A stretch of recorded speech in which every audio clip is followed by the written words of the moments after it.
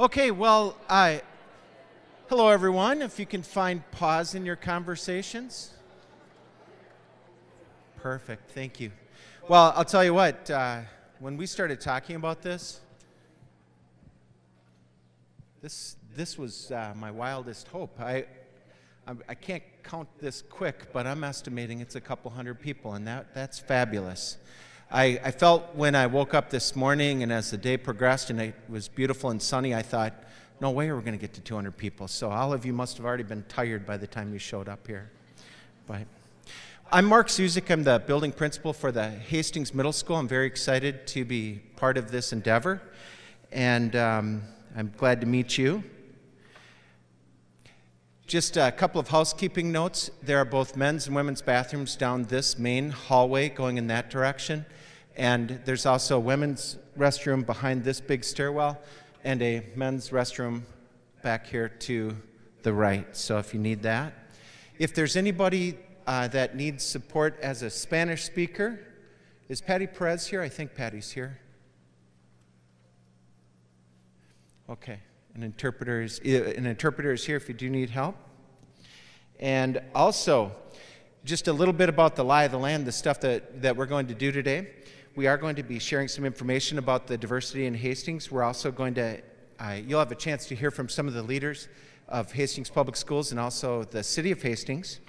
And then you're going to hear about some opportunities to stay part of the conversation and continue to be involved and help to continue to move the ball forward in Hastings. And last but certainly not least, Melanie Mesko.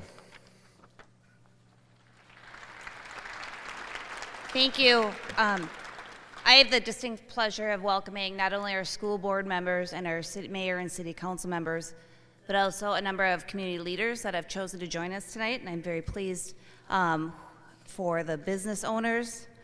We have representatives from Dakota County, our hospitals, members of our faith community, United Way, Hastings Family Services, Coburns, YMCA, wonderful businesses. So thank you very much for being here. If I missed you, my apologies.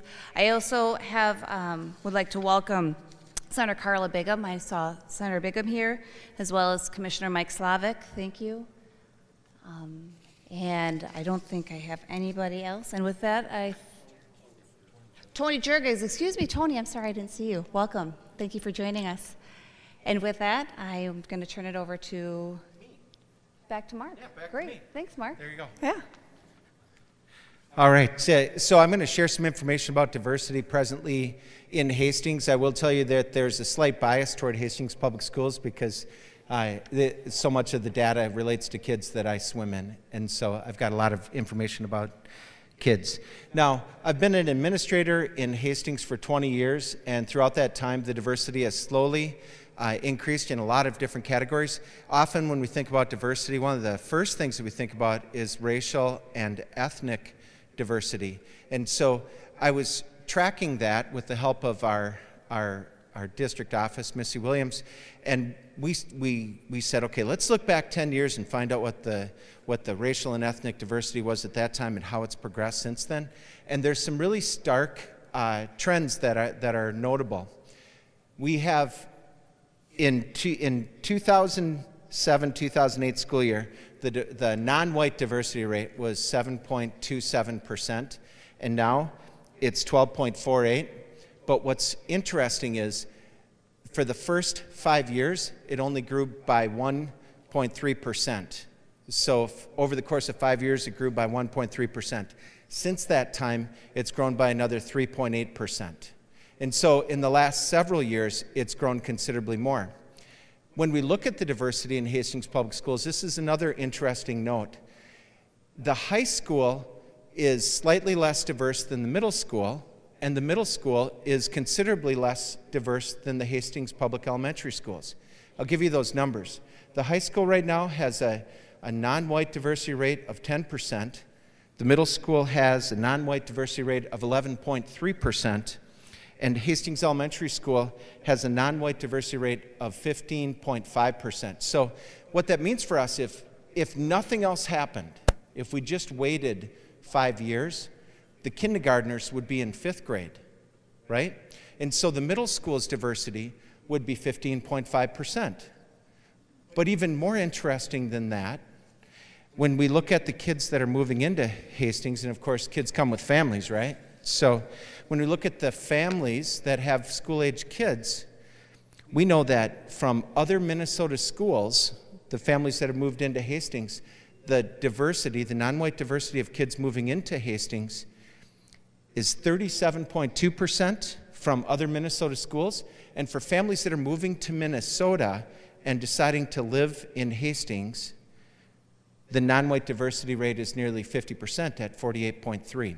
And what that means for us is that over time, it won't just be that the elementary kids who are more diverse will grow up and be middle schoolers and high schools. What that really means is that the families that are joining us, we will become more racially and ethnically diverse over time, okay? And that change will happen relatively quickly. Diversity is all kinds of other things besides, though, race and ethnicity, like, for instance, age. And a lot of this is on the fact sheet that you've got, but there's a couple of things I wanted to emphasize. Because Dakota County sprang up as a county filled with a bunch of baby boomers, those baby boomers now are retiring, and they're retiring at an incredible rate. Right now, over the next 15 years, Minnesota will retire more than the past 6 decades. That's pretty incredible, resulting in a labor shortage that's unprecedented since the end of World War II. That's a big deal. In 2023, kids, school-age children, will for the first time be outnumbered by seniors, people that are 65 and older. So that's a significant trend. In regard to sexual orientation, on the 2016-17 Minnesota Student Survey, that's a survey taken by kids in school in every third year. In the 16-17 data, 10% of our Hastings High School juniors reported being either bisexual, gay or lesbian, or questioning.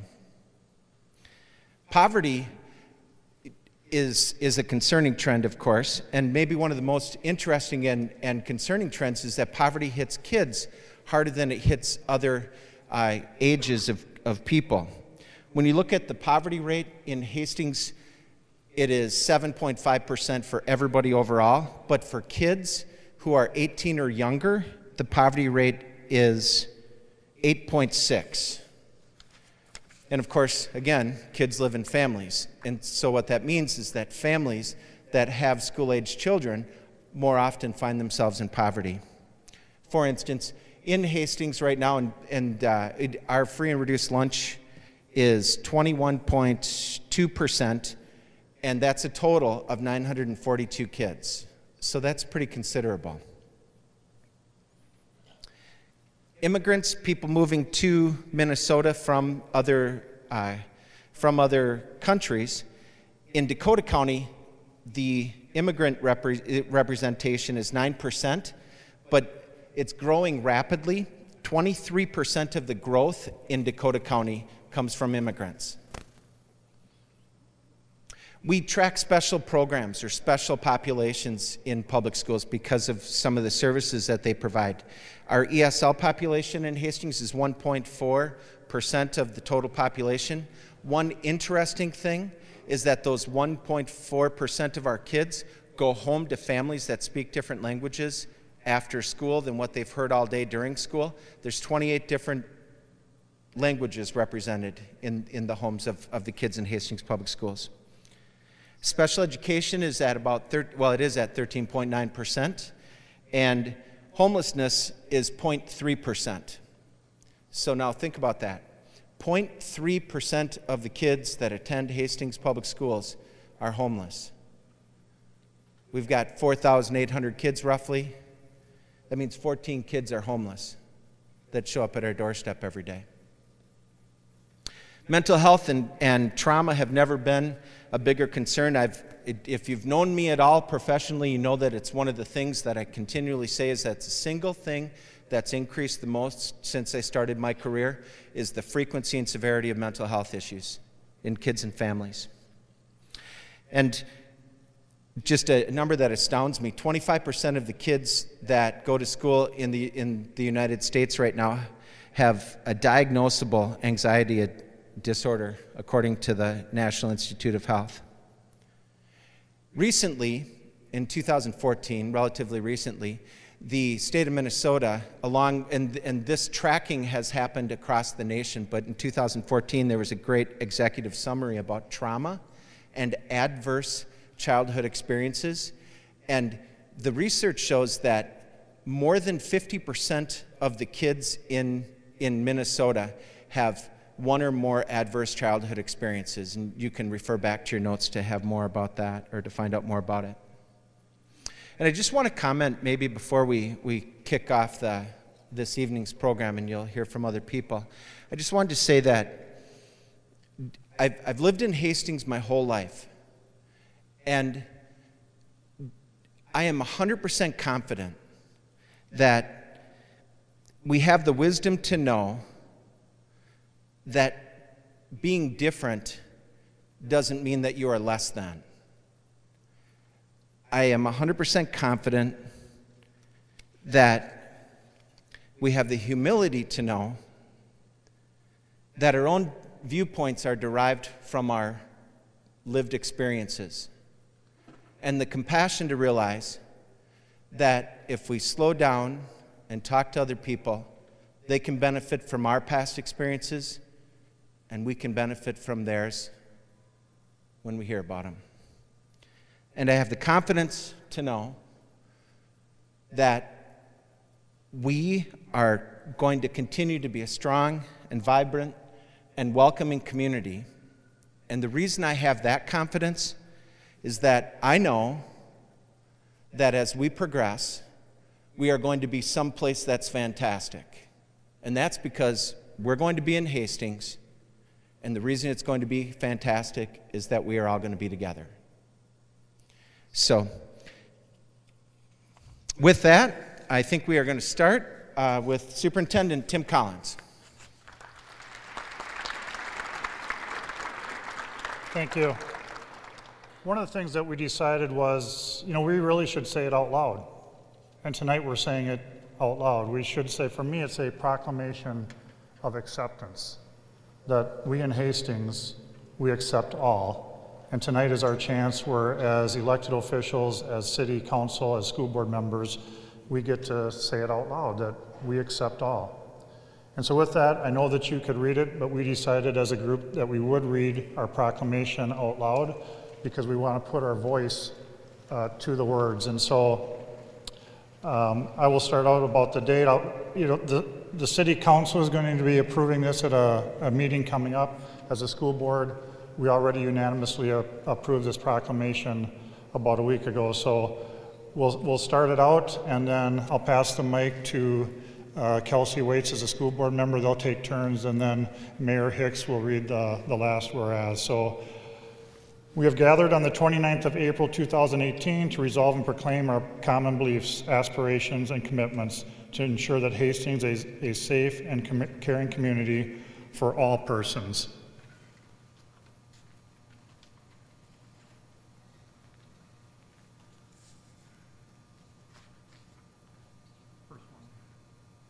Whereas diversity may be identified based on any factor, including but not limited to ethnic, racial, sexual orientation, religious, language competence, socioeconomic status, physical health, mental health, gender identification, age, cognitive ability, physical ability, cultural affiliation, immigration status, family structure, or employment status. Whereas, we acknowledge that Hastings enjoys a rich heritage because of the contributions from diverse persons in the past. The population is continually becoming more diverse, and the common understanding of diversity is continually broadening. We know that this diversity will continue to evolve and increase. We accept our obligation to be well-informed and ready to meet the needs of our ever-changing population. Whereas, we appreciate the diverse perspectives, contributions, and talents of all people and we believe that we are better, stronger, and more resilient collectively because we are diverse.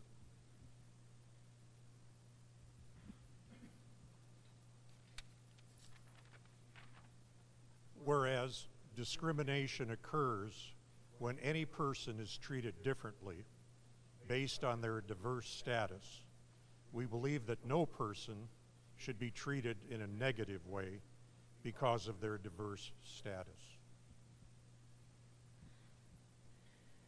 Whereas we will not accept intolerance, discrimination, or harassment toward any person because of their diverse status. We are all weakened when any citizen, student, neighbor, colleague, client, customer, visitor, or community member is degraded.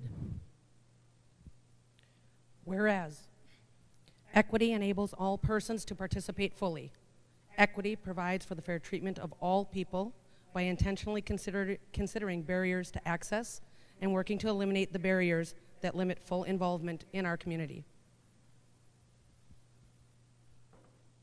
Whereas equity is provided through individual actions and systemic procedures and practices that ensure access to all of the resources needed for a person to be healthy, connected, and productive.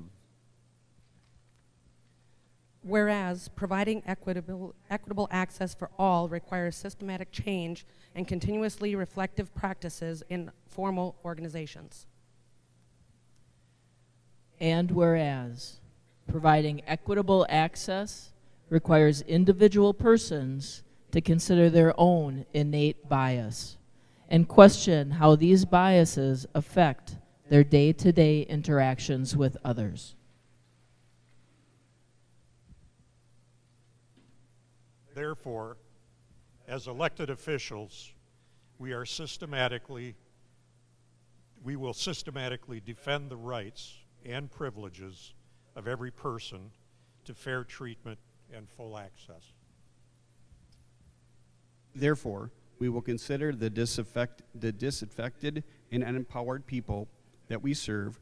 We will consider the impact of our decisions and respect their needs and perspective as they work to serve them. We will not accept intolerance, discrimination, or harassment. We will advocate for them whether they are present, absent, or as we make decisions. Therefore, we will continue to monitor and evaluate quantitative and qualitative data that will help us to accurately understand the diversity in Hastings and the experiences of the diverse persons we serve. Therefore, we will share information regarding diversity and equity with the community through publications, training, and educational programs. And therefore, be it resolved and proclaimed that Hastings will rise to be a community where all persons will receive fair treatment and full access. In Hastings, all are welcome.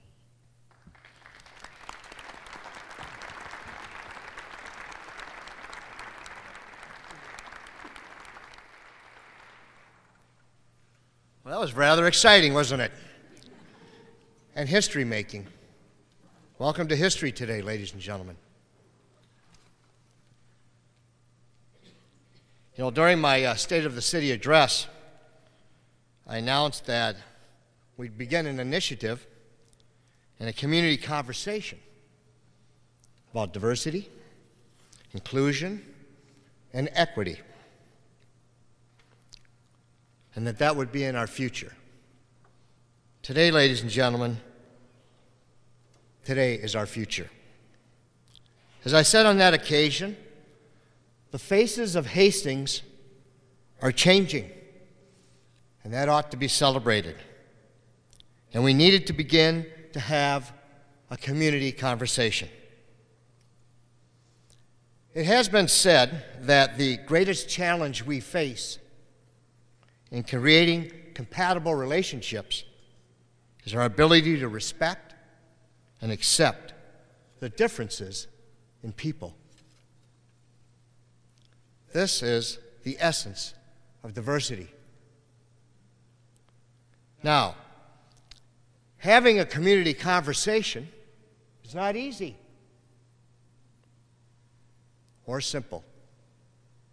But let's look around this room, ladies and gentlemen, for a minute. Look all around. See all one who are here. As I said earlier, you are looking at history. We've never had a meeting like this in Hastings before on this subject. Achieving an understanding of diversity sets the shape for unity. That is why we are here. Bill Gullery, who's an author on this important topic, writes that we, and we are a sample of that, we are responsible and accountable for the conditions of our lives and the society and community that we want to create. He says, in unity, there is no obstacle that cannot be overcome or objective that cannot be achieved. We are having this community discussion tonight not as a response to any kind of crisis, but rather having our community to be proactive, to be transparent, and sensitive to all who live within our great community here in Hastings. These discussions tonight will help begin the balance to acknowledge to each other the equality of all people and to realize our inherent connectedness. With the city of Hastings, with the proclamation that was just read,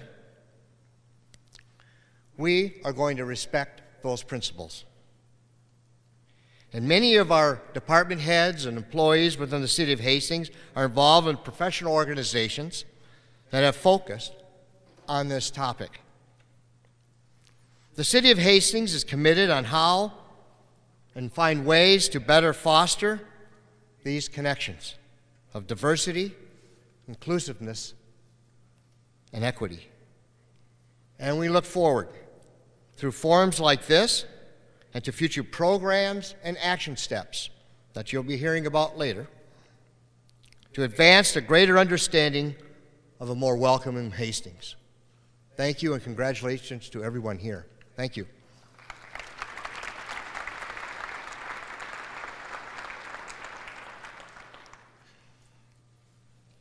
Mark had left me a note and he said, take some time to share with everyone what the school has done so far on this issue. And it was unbelievable. I met with our administrators about a week ago and I took down some notes of some of the programs and initiatives that we've worked on, equity, inclusion, diversity, et cetera. And just quickly, within about 10 minutes, there were 25 different programs or initiatives. So Mark, I apologize. I'm not going to go through all of them, but I will say this. As superintendent of the Hastings School District, my administrators, we work collaboratively together and we're always looking to be number one. And whatever we're doing today, we want to improve on and do better tomorrow and 3 weeks from now. And really, it's through your generosity as a community that we've been able to enter into these programs. A lot of these programs and initiatives aren't in other school districts. And I'm just going to name just a few. Within the last 5 to 6 years, because of you digging into your pockets and passing levies, we've been able to hire Canvas Health mental health workers that we get to have right within our schools. Because of your generosity over the last 6 to 8 years, we've hired 360 social workers that get to go out into the homes of families that are struggling and need our assistance. Because of some business and organizations that give very generously, just our Eagle Bluff program, where we get kids connected, and through that program, all of our 8th graders find out what it's like to trust somebody else, to respect other people. Our Respect Retreat. Because of that money that comes in, we're able to have students go through and understand what it's like to respect law enforcement, respect your parents, respect people of other color, respect one another. Most of the initiatives that we do tie back to linking kids to one another. Link Crew. We stole that from another school district. We reached out and said, wow, that's really good. Peer helper program. We stole that from another school district. We try to reach out and steal everything that's going well in other schools. And a lot of it ties back to we want students to feel like they're connected to somebody, whether that be an adult or a student. And we believe that that ties back to respect and inclusion. I'm going to use Mike Johnson, our high school principal, and just share a few of the stories. And I know that he's here tonight, as most of our administrators are here this evening. About 6 years ago, he comes to me and he says to me, Tim, you know, for whatever reason, we do not have female students going into our small engines and automotives classes. And he said, we have a responsibility to do something about that. And I want to create a class where it's female only. And I know that sounds backwards in time, that we're going to segregate and go female only.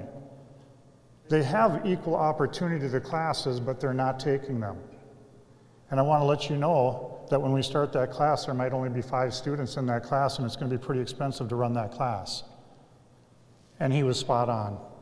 We ran that class, it filled up, and then those students then took other classes down the road. Again, it's an administrator thinking out, how can we do this differently?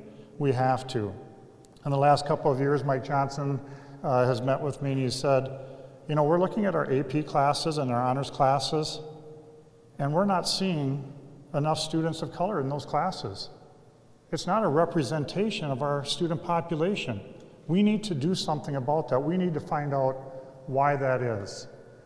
And again, I'm sharing those 2 stories about how our administrators look forward of not where we are today, but where we need to be tomorrow, the next day, and we can't sit back and say, hey, we're doing a pretty good job.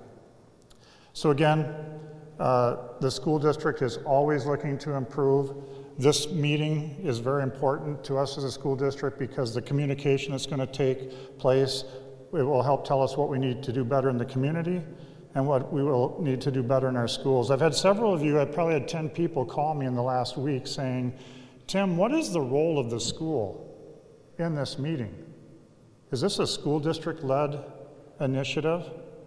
And I said, no, it's not a school district-led initiative, but are we one of the main players? Absolutely. But it's something that the community needs to want to get behind. And when I say community, not just the city council, not the ministerial association, not just the Chamber of Commerce, it's people living in the community who want to say, yeah, I'm going to work hard, I'm going to get involved in something to make this place a better place to live for everyone. And so I said, we're just an important part of that wheel. And definitely, we have 4,500 to 4,700 students each day that we work with. We have 670 employees that we work with.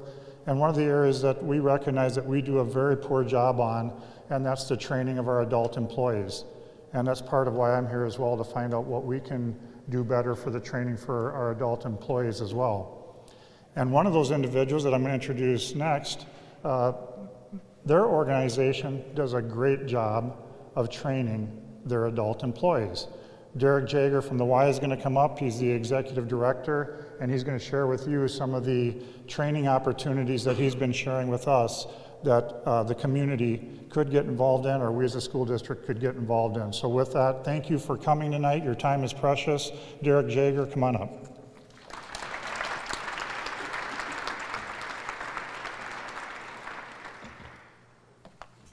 Thank you. At the YMCA, we are extremely excited about this opportunity and this turnout. Quite amazing.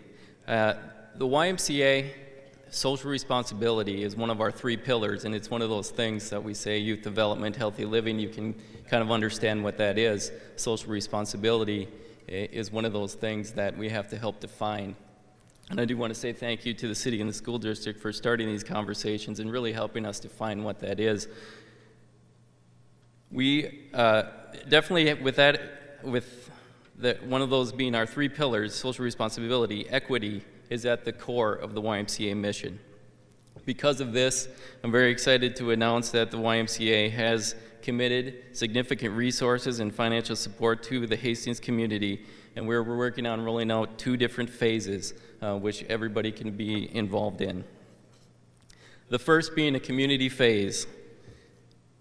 So we have currently looked at covering about half of this cost and are working with our partners in hopes to bring this planning phase to this community free of charge.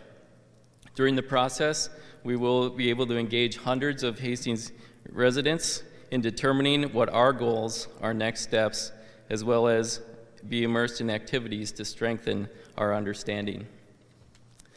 The next piece, which I'll just touch on shortly, is what we're going to be calling an Equity Institute. So these will be offered to local organizations and local businesses to send their employees and volunteers through formal trainings where you can learn more about yourself, where you're at personally. This will include over 6 full days of training, individual development plans, and social responsibility assessments for organizations, all to be offered right here in this community to have conversations with all of us as a community. So I'm going to introduce next a couple of our wonderful resources in this work, and my colleague and friend Hetty Walls and Ramon Pastrano to come up and talk a little bit more in depth about what this means for our community.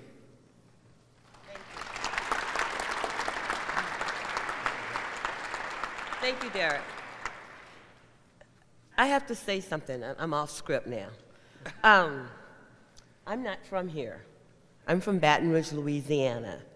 And I'm going to date myself because I grew up during the Civil Rights era. And I want you to know that I wish I could have been in a community like this during my time of growing up without having to feel that I'm different, there's something wrong with me, I don't belong in this community, I have no friends, nowhere to go. As a segregated community, we were in our segregated community. But to see this kind of community is amazing. So I want you to give yourself a hand for being here.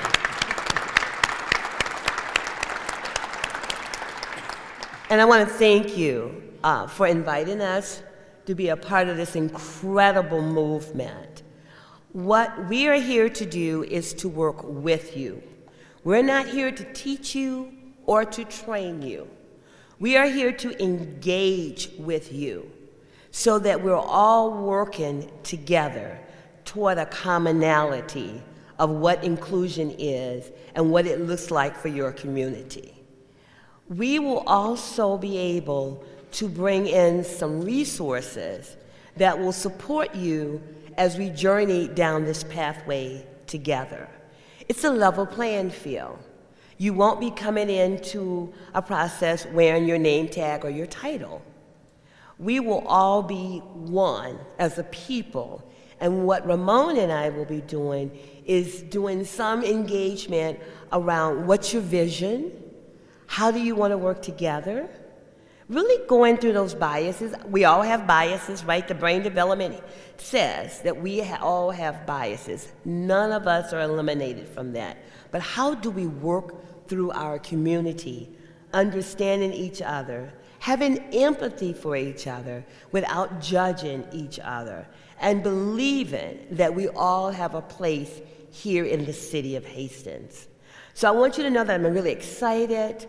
We are going to be bringing forth an Equity Leadership Institute, which is what Derek alluded to. We will also be bringing forth an opportunity for you as the community to engage with each other. So we're going to provide some resources. So when we leave at the end, you will be able to engage each other. And we want you to have those really rich conversations that you need to have. So we are looking forward to working with you.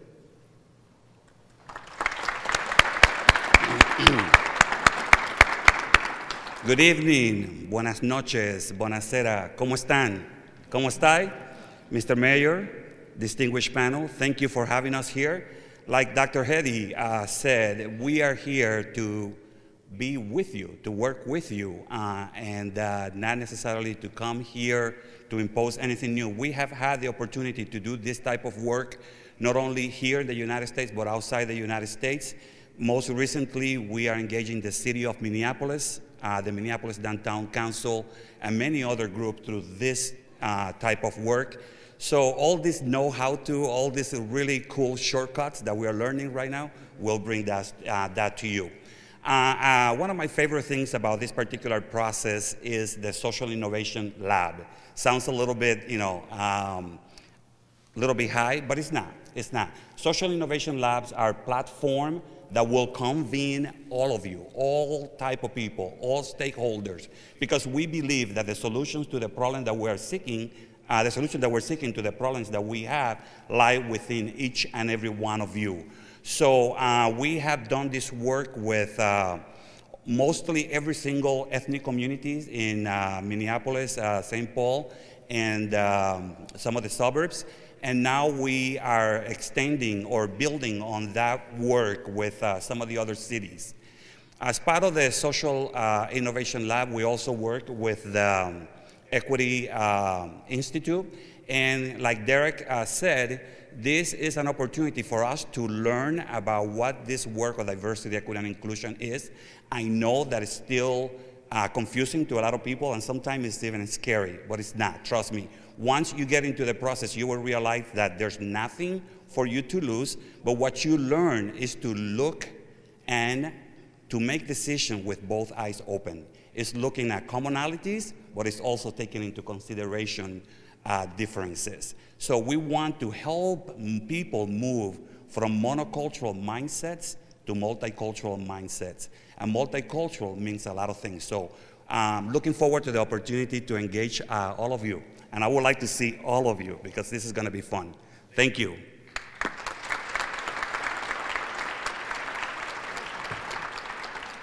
Thank you guys for coming. As you can see, a lot of resources, a lot of things to come. And stay tuned. We're hoping, if everything works out, to kick off the community engagement piece sometime in the fall, and the Equity Institute hopefully by January 19th. So stay tuned. If you are interested, thank you to Lee Stoffel, wherever you are. You can go to the city website right now, and there's an interest form. And it simply says if you want to learn more about this as an individual, just put your information in there. If you want to learn more about this as an organization, you can enter your organization in there, and we're just keeping track of who puts their names in there so we can get in contact with you when this is ready to roll. So once again, thank you. Thank you for starting the conversation. We're looking forward to work with all of you and everyone in the community. Thank you.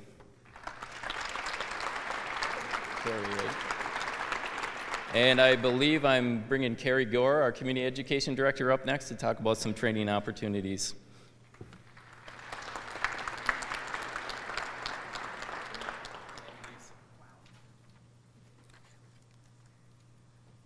Hello, I'm Lisa Liefeld, and I'm with Carrie Gore. Go ahead and introduce yourself. Hi, I'm Carrie Gore, and I'm the Hastings Community Education Director. Well, as Derek kind of stole some of our thunder, go figure, we have created a digital landing spot for all things related to equity in Hastings. Our hope will be that we list all of the events, trainings, the dialogues that are coming up here as a community resource that we'll use moving forward. As you said, as Derek indicated, you can find this at our hastingsminnesota.gov/equity. Save it as a favorite on your computers. And on your tables, you should have an email communication form. Please, we encourage you to include your individual or your organization's emails so that we can get in touch with you for future events. I know many of you in this room today are working towards equity and inclusion, and one such opportunity taking place this summer is the SPARK program. The SPARK program is for youth in grades 2 through 8 that will take place at Our Savior's Church from June 11th until August 17th.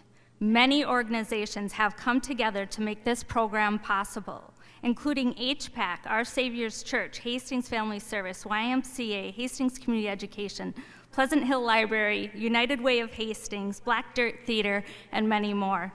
It is our collaborative goal to provide safe, fun, and free programming for all youth in Hastings. Because of our effort, we are able to provide free meals and transportation this summer. Thanks, Carrie. So some of the dialogue that we were going through over the last number of months trying to figure out how to get things started, and I guess that's what led us here tonight, is we talked about Welcome Week. It's a National Welcome Week that's held in September. So we're going to ask you to mark your calendars. Get out your cell phones, put it on your calendars. The week of September 14th through the 23rd, we'd invite you to join us in celebrating the Hastings' very first welcoming week. That will coincide, like I said, with a national event, so please mark that down. During this week-long celebration, our hope is to raise awareness of the benefits of welcoming everyone into our beautiful community. We plan to have training, events, and a resource fair that will showcase what each of our organizations and what each of us as individuals are doing to promote diversity, equity, and inclusion in the city of Hastings. If any of you would like to plan, host, or volunteer for an event during Welcome Week, please let us know. And Derek talked a little bit about the 2 opportunities coming up for training, but I wanted to give you a little bit more information. The first one will be coming up early summer 2018, and it's called Hidden Brain and Unconscious Bias, and it's a 3-hour session. And then later on, during Welcoming Week, we'll also have a training called Bridging Cultural Differences, and this is 2 3-hour sessions that will take place during that week. Again, if you include your information on those blue sign-up sheets, we will be in contact about future events, and then also keep tuned into that website. And I believe I have the pleasure to introduce Bill Spinelli.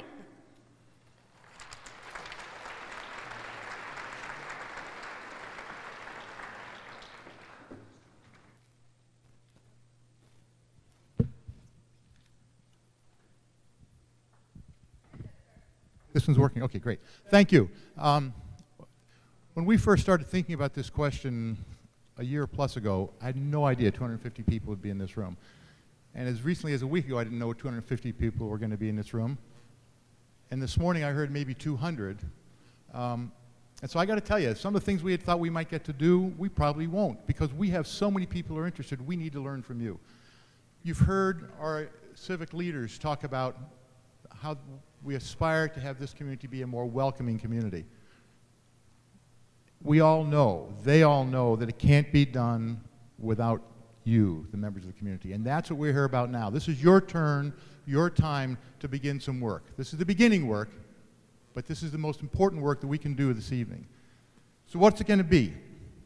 We're going to have table conversations, and some of you have been involved in some of these in the past here in the community, so you know what I'm talking about, but let me just go over some of the logistics of it.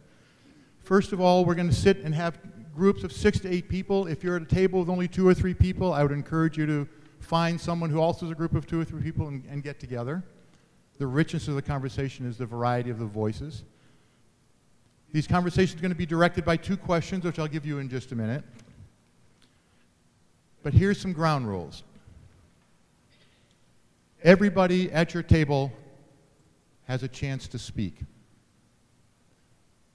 Now, you've all been in situations where you sit around and we get someone who wants to dominate a conversation. I would empower everybody who is here to speak up and say, it's her turn, it's his turn, it's my turn. Everybody has a chance to speak. We need to respect what everybody is saying. There's a couple of ways that people can have a conversation. One is called debate, where I have an idea and I'm going to convince you my idea is right. There's another way. It's called a dialogue. And that dialogue, as I have an idea and you have an idea, and the sole piece of this dialogue is for me to hear your idea. Let me say that. The sole piece of this dialogue is for me to hear your idea, not for you to hear mine. That will come because you're going to respect and trust that your table partners are thinking and acting in the same way. These ideas are to be put out and heard. We're not in a debate. That will come later. You'll have an opportunity.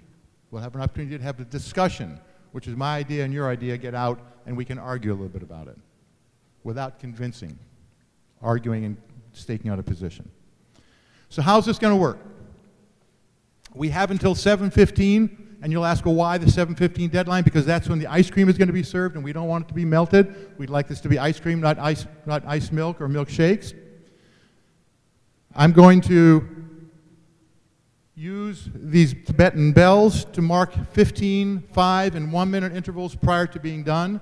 I want to let you hear them so you know what this is like.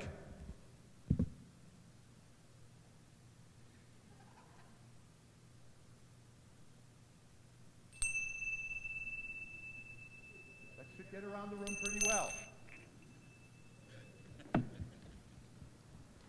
You'll notice that at each table there's a pad of paper and a pen. I'm going to ask someone in each of your tables to be a scribe and to write down a summary of the ideas as they come. You don't have to write down verbatim. We need these ideas because this is what we're going to get from the community. And then we're going to give it back to you because what we hope to do is to, not hope, we will do.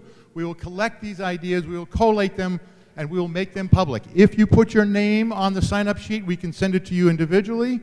We also will make them available on the Equity website that's already been identified. And I suspect there'll probably be 7 other ways that we can figure out how to get them out to you as time unfolds.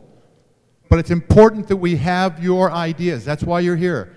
I want you to speak to the other people at your table, but we also want you to speak to us. Okay? My partner in this is Kelsey Waits. You've already met Kelsey. We will be wandering around, offer assistance, answer questions if these unfold, but most importantly, keeping track of time so I can pierce your ears with my bells. Remember, we're interested in your truth. We're interested in your story. This is all part of a community narrative that we're trying to build. All right. I would ask you now, if you will, move around, consolidate tables, and go to work. I will be in touch 15 minutes before we're done, so that'll be at about 5 after. Oh, the questions. Thank you, Julie. I got busy talking about process. The questions. There's 2 questions. You've already heard our leaders say that we want Hastings to be a welcoming community. Thank you. Boy, is that embarrassing. The first question, what does a welcoming community look like and mean to you? What would it look like if Hastings was truly a welcoming community to all? And the second question is an action question. What will you do to make this happen? Now, I understand some of you are here as organizations, and it's okay to speak to what your organization might do. Many of you are here as individuals. I would ask you to speak to what you will do. So, question number 1, what does a welcoming community look like in Hastings? What does it mean here? And what will you do to make this happen? Thank you, and please go to work.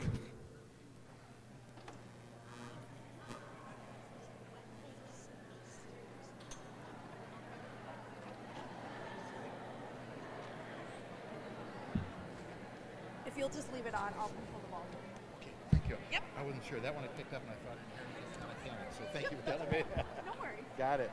Yep, just, they're good.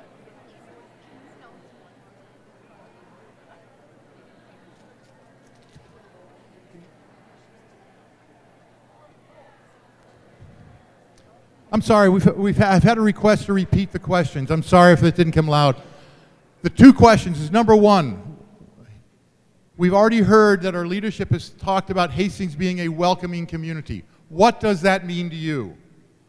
What would Hastings look like as a welcoming community? And question number 2 is what will you do to make that happen? So the first step is the architecture of what it would look like, and the second question is an action step. What can you do to make this happen? Okay? Everybody heard it? I'm sorry. Thank you.